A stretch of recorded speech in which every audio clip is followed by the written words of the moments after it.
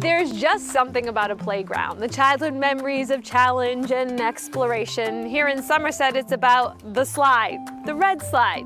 Not this one, the big one.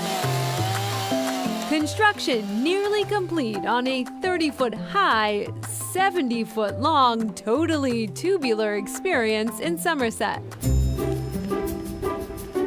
This is an iconic structure in town, what we're known for. We've even changed the logo for our recreation department, Somerset Recreation, home of the big red slide. So if it didn't go through, I'd have to go out and get all kinds of new shirts and stuff and a new logo. Barry Fontaine, Somerset's Director of Recreation, says this new red slide project is designed to replace what stood here in Pierce Beach Park for nearly 30 years.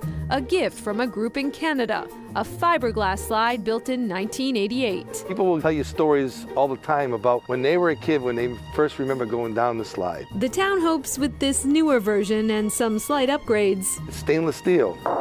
it will outlast its predecessor. Now 3 years in the making, bringing this retro recreation piece to new life has some excited slide fans getting ahead of production. We had a lady who came last week. They drove during school vacation week for about an hour away, and they said they felt like they were going to the Wally World with Chevy Chase, and they get there and all of a sudden it's not pretty.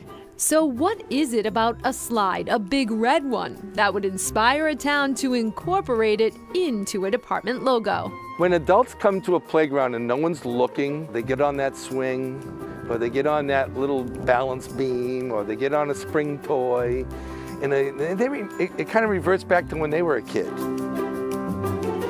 And construction is complete. Slide is open to the public now. That is Chronicle for tonight. Thanks so much for joining us. I'm Anthony Everett. And I'm Shana Seymour. Have a great evening. We hope to see you back here tomorrow night. Good night, everyone.